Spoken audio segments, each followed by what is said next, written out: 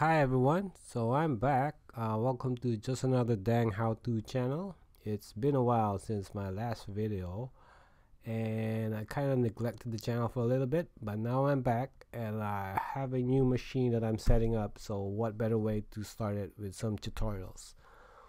On this tutorial, I'm going to teach you how to set up Homebrew. So I used Homebrew before in some of my past videos. So Homebrew is a package manager. Why would you use a package manager on a Mac?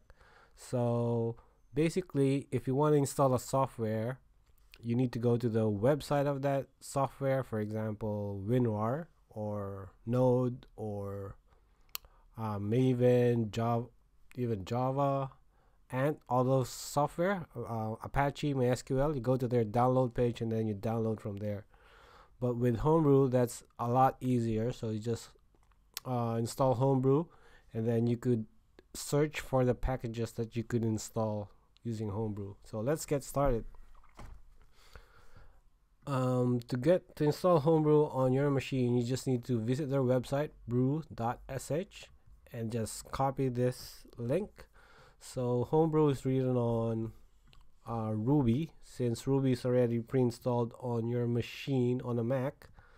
To prove that, just go to Ruby on your terminal and say ruby-v, and that should give you the version of Ruby.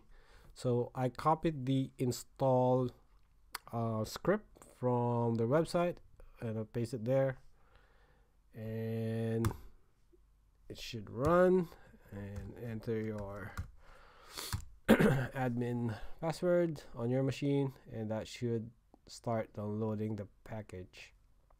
It would download some prerequisites as well, so just let it download everything.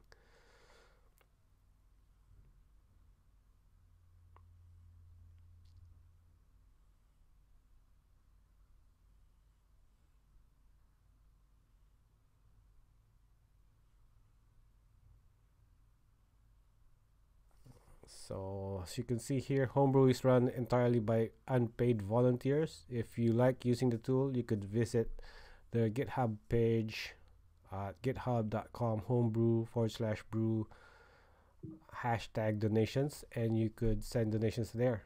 So there you go, Homebrew installed. So simply type brew.help, make sure everything's working, and you could see all the stuff you could do with Homebrew.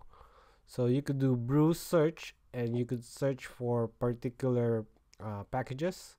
Packages also, they named it formula.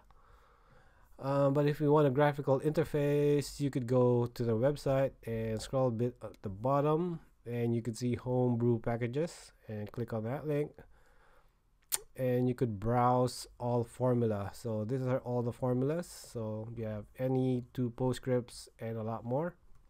I'm gonna search for Unrar because this is the tool that I'm interested in. So Unrar.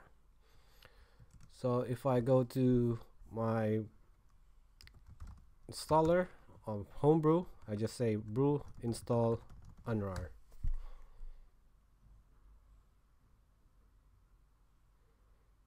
And that should grab the package from wherever Unrar is hosted and install it on my machine.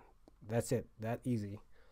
So all the packages are symbolically linked on the user locale. So if I go there, cd user locale, do a list,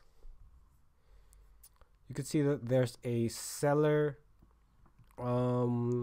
directory here. So seller directory is where all the packages are installed. So you can see I have Unrar installed already there. So let's get my finder in here. I have a package that I want to unzip. So this is the M2 RAR file. It's on my downloads. So let me go to my downloads folder and do a list, and there's the RAR file, and I just say unrar x m2 rar.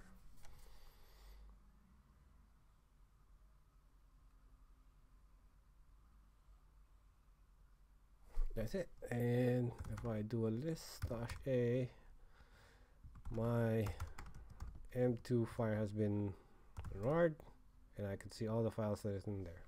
That easy. So that's easy. That's how easy to install software using Homebrew. Now if you want to install the software, you have the same command. You just say brew uninstall unrar, and that should uninstall it. And it could also maintain show you outdated versions of a package. So if you go brew outdated, oops, brew, I turn my caps on, so brew outdated, any package that you have installed locally in your machine that's outdated, that's not the latest version according to their formula, it would show up there. And you could simply just do a brew upgrade and the name of the package, or simply brew upgrade to upgrade all the packages that you have locally on your machine. So that's easy. And if you want to uninstall Homebrew, simply go back to their website, copy the same link, and instead of install here, you run uninstall. So I'm gonna uninstall Unrar, uninstall Unrar, and if I go to cd user local seller, do a list, you can see that it's no longer listed. It has been uninstalled. And if I want to uninstall Homebrew,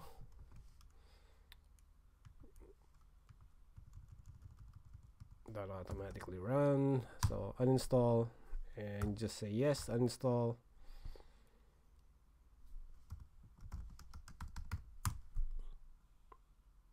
And that's it. So Homebrew is now uninstalled. So you want to install it back, just run the install command. That easy. So check out Homebrew, check out the packages that you can install. I'm gonna run some other series of tutorials around installing some of the packages that we were doing manually before, like PHP, MySQL, and all of the stuffs. I'm gonna run them on Homebrew. I'm also gonna try installing some of this using some Docker technology. So stay tuned for that. If you like this video, please subscribe to my channel. Cheers, bye.